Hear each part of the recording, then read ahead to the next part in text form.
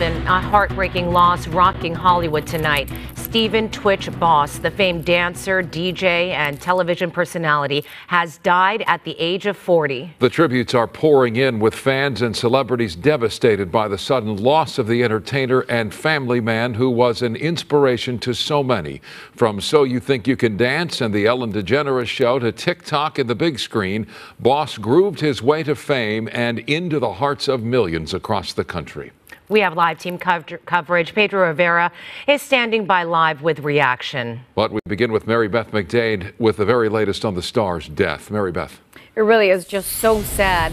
Boss reportedly called an Encino hotel on Monday morning to make sure a room was available, used his own name to check in, and didn't show any signs of distress. The next day, he was dead. His wife released a statement saying how he lit up every room that he walked into. He was a beloved DJ, dancer, social media sensation, and father of 3. 40-year-old Stephen "tWitch" Boss apparently checked himself into an Encino hotel room just a half a mile from his home on Monday morning and never came out.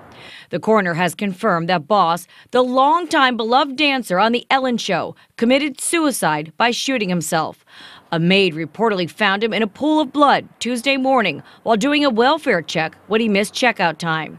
His wife, Allison, had filed a police report Tuesday morning after Boss had left their house on Monday without his car and didn't come back. Boss and his wife, a fellow dancer, just celebrated their 9th wedding anniversary last weekend and posted this heartfelt video dancing in front of their Christmas tree to mark the occasion. The couple met on the show So You Think You Can Dance. Boss was a fan favorite. Among his fans, Ellen Degeneres.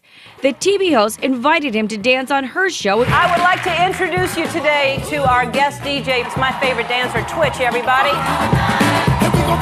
In 2014, Boss became the show's dancing DJ and eventually executive producer until the show ended last May. You gave me a place where I can just be myself, you know what I mean? I came here to dance one time, to do a dance cross, you know what I mean? And now I've gained a family. Boss appeared in films like Step Up and Magic Mike, and he and his wife also hosted Disney's Fairy Tale Weddings.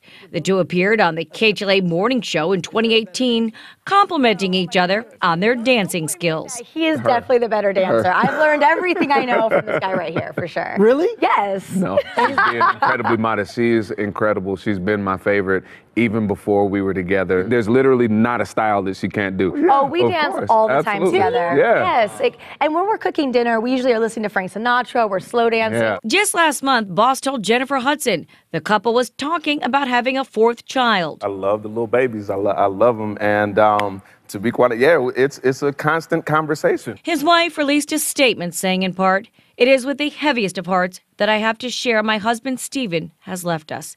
He was the backbone of our family, the best husband and father, and an inspiration to his fans.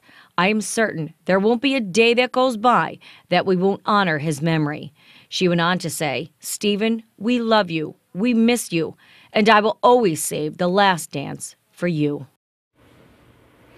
And we do want to make sure that people are aware that if you or a loved one is having a mental health crisis, you can call 988, the Suicide Lifeline, for help. Michael, I'll send it back over to you. Beth, thank you.